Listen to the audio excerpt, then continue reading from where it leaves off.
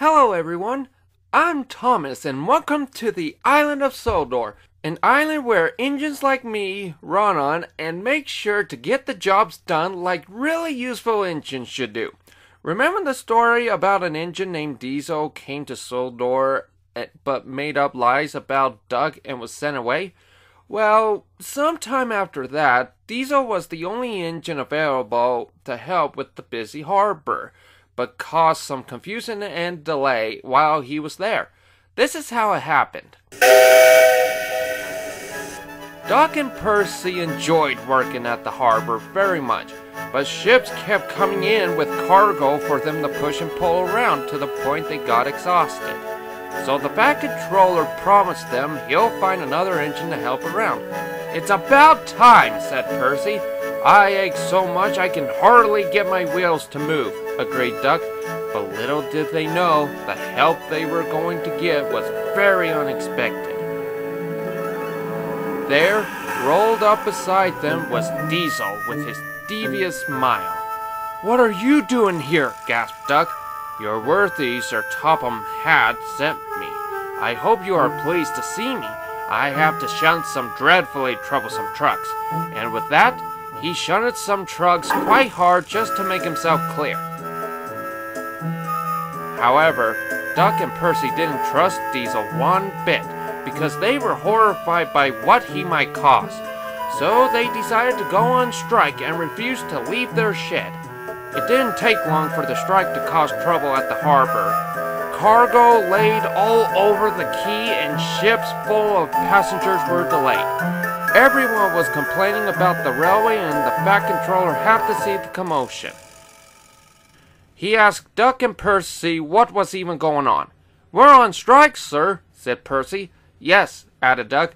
"Big pardon, sir, but we won't work with Diesel. You said you sent him packing, sir." The Fat Controller explained he had to give him a second chance and wanted him to help them with the harbor. "Now you must help me.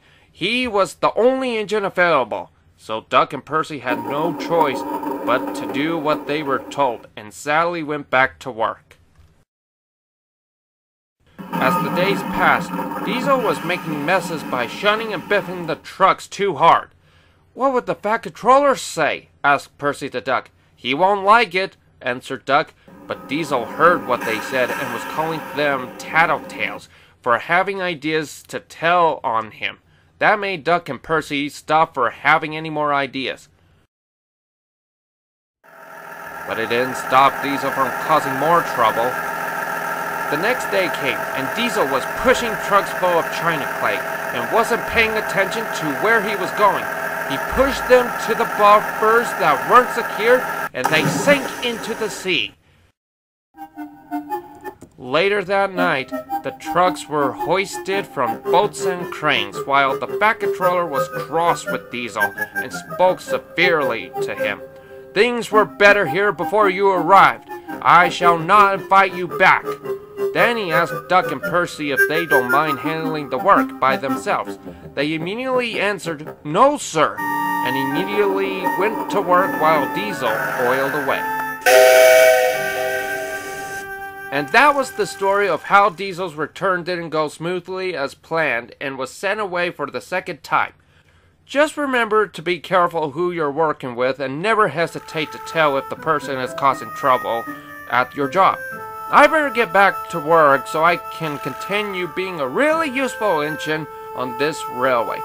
Come back again and I'll tell you another story that happened here on this island. See you soon!